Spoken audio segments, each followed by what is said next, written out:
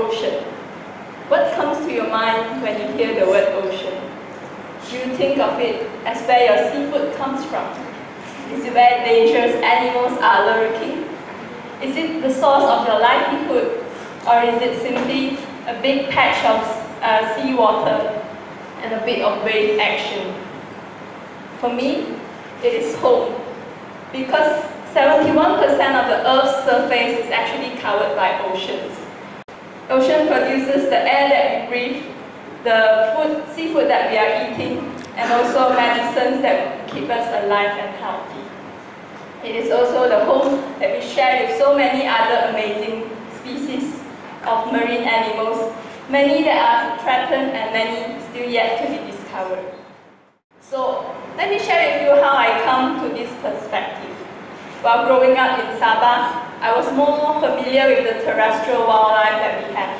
The orangutans, proboscis monkeys, Borneo pygmy elephants, and sun bears.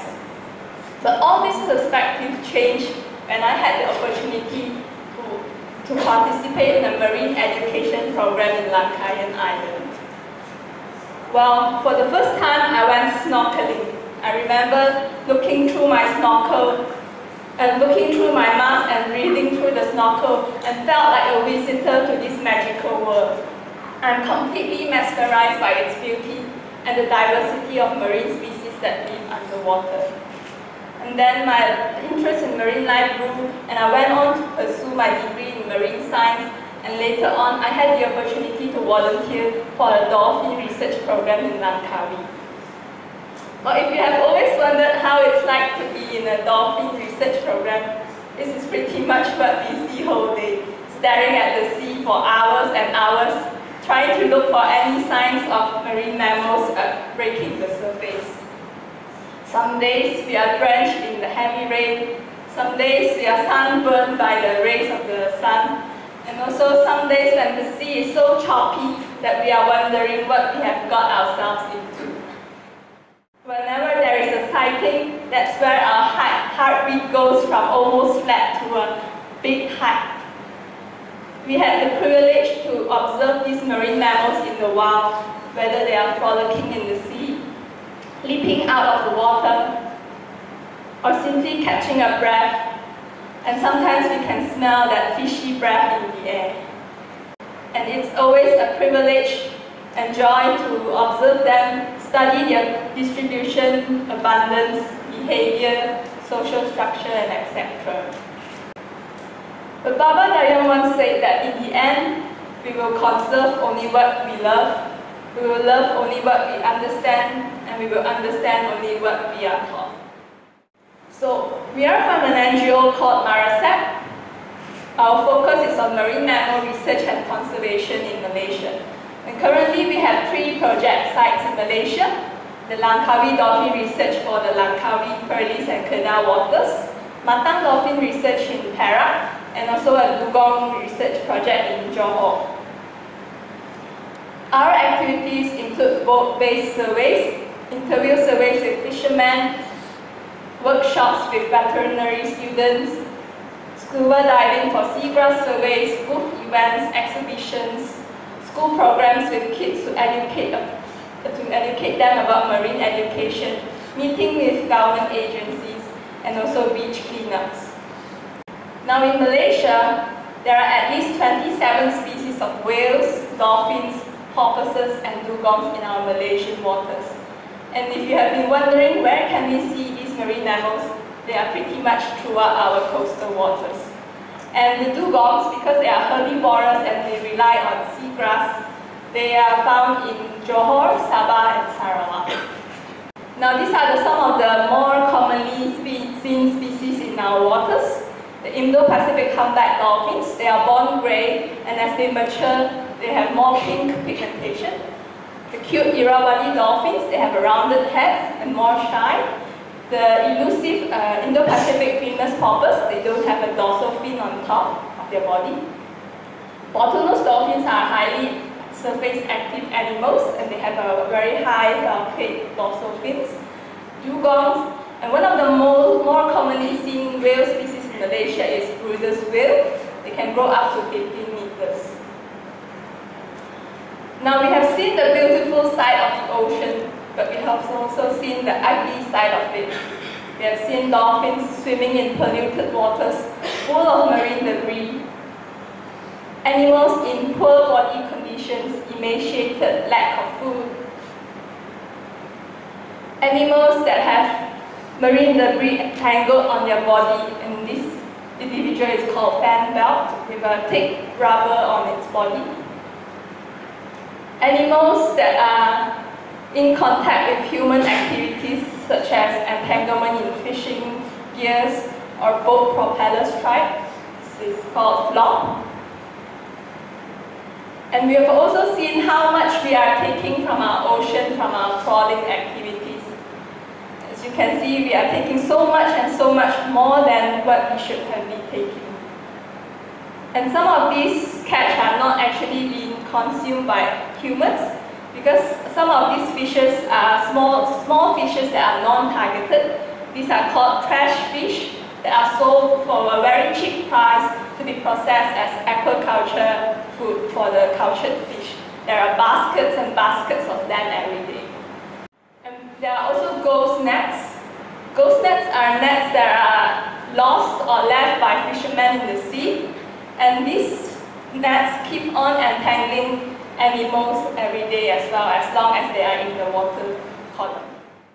And if you ever go to a relatively remote beach, this is the sight that you might see, a beach full of all sorts of marine debris, plastics and all.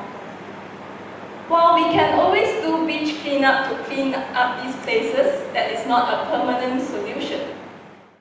Because the root of this problem is our disposable culture, out of sight, out of mind. When we no longer need something, we can just simply throw it away. But Annie Leonard once said, there is no such thing as away. When you throw something away, it must go somewhere. After all, we only have one planet Earth to live in. Does it end up in the landfills? Does it end up in our rivers, our oceans, or does it end up in the stomachs of some poor animals? Now, there was a study by a group of scientists that looked at mismanaged plastic waste from land to sea. Because you might imagine, I'm just being on the land, whatever I do might not affect the sea. But actually, out of 192 coastal countries, Malaysia is number 8 on the list, with 0.94 million metric tons of mismanaged plastic waste from land to sea every year. And I was a little bit disturbed when I learned about the rate of decomposition of common marine debris. If we simply throw a plastic bag into the ocean, it takes 10 to 20 years to decompose. A styrofoam cup takes 50 years. Aluminum can takes 200 years, while disposable diaper and a plastic bottle takes 450 years. And some of these plastics actually never goes away because they will only break to smaller and smaller pieces of plastics called microplastics. They will eventually be eaten by plankton, which will be eaten by little fish, larger fish, and in the end, it ends up on our seafood. Well, unsurprisingly, some of this marine debris ends up in the stomach of some animals. In this case here, this is a pilot whale in Kuit, Sabah, where when it was found, it has 4.25 kilograms of plastics in its stomach. This includes plastic sheets, plastic bags, nylon ropes, and also a detergent container. Or you may wonder, I'm just a single person. What can I do for a marine environment? This problem seems to be too huge to be solved by one person alone. But let me assure you that whatever you choose to do or choose not to do matters a lot. First of all, you can be more mindful. You can be more conscious about the decisions that you take every day. Whether it's the seafood that you are eating, how is it caught, or about your plastic consumption, things that you throw away on a daily basis. And if you have always been more familiar with the concept of 3 R's, I challenge you to expand it to 6 R's today. Rethink. Rethinking about our consumption, our choices in our daily lives, and what are the effects of it. Refuse. Refusing things that you don't actually need in your life. And reducing things that you need or your purchases. Reusing is to reuse things that you have for other purposes. Repair things that are broken instead of throwing them away directly. And recycling should only be your last resort when the other options are not viable. Because recycling is not a permanent solution as well, like some of the plastics that you might think you can recycle, but actually there's a limit of how many times it can be recycled. And in our everyday lives, there's so much single-use plastics, whether it's a plastic bottle, a food container, plastic utensils, a cup, plastic cup, and plastic straws. You can eliminate them by bringing your own containers, your own cups, your own bottles, and refusing straws. You can directly drink straight from the cup. Next is to volunteer. Volunteering is perhaps one of the best decisions I've made. It gives me the chance to experience new things. And help is always needed in all the marine organizations, whether you want to be involved in protecting the seahorses, sea turtles, coral reefs, sharks, or marine mammals. And it's not always help in just field, you can also help in other capacity, whether it's designing educational materials or doing data entry for all these organizations. Last but not least, it is to innovate. Now that you have learned that there are so much issues in our marine environment, there are solutions that we need. With your creative minds and perhaps your engineering skills, you can contribute to reduce the bycatch problem that we have, or simply creating materials as alternatives to plastics so that there are less trash in our environment. With that, I hope you have learned a little bit more about our marine environment, and I urge you to go out and explore the beautiful sea that we have and protect them.